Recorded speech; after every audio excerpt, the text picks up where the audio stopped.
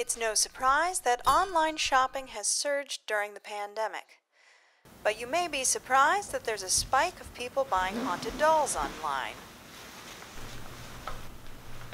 Guess what? We're going to get you a little playmate, a little boy or a little girl. I'm not sure where we're going to get them from, but we'll get one from somewhere.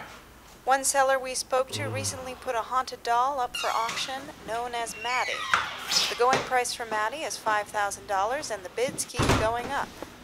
The doll's seller said that some buyers are curiosity collectors, but others want to connect with the spirit trapped inside.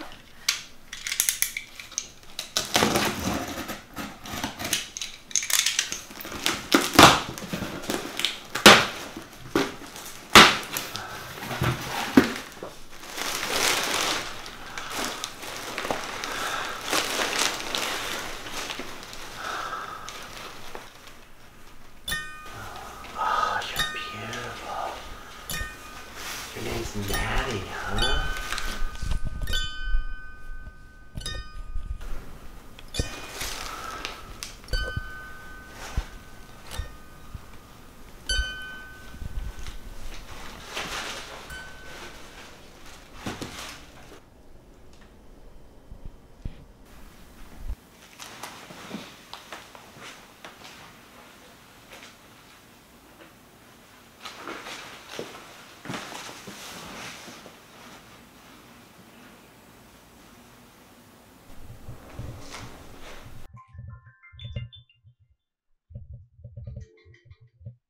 Hi.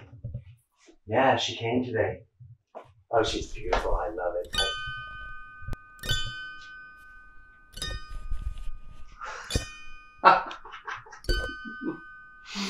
I'll call you back. You really are haunted, aren't you?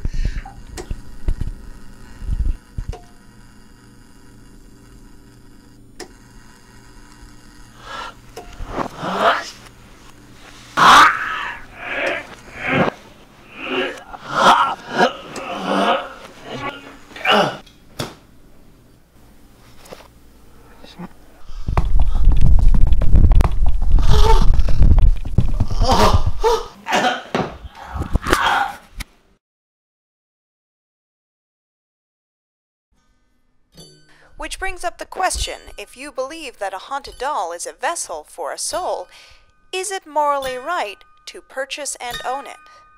But then again, is it morally right for sellers to make false claims about dolls being haunted?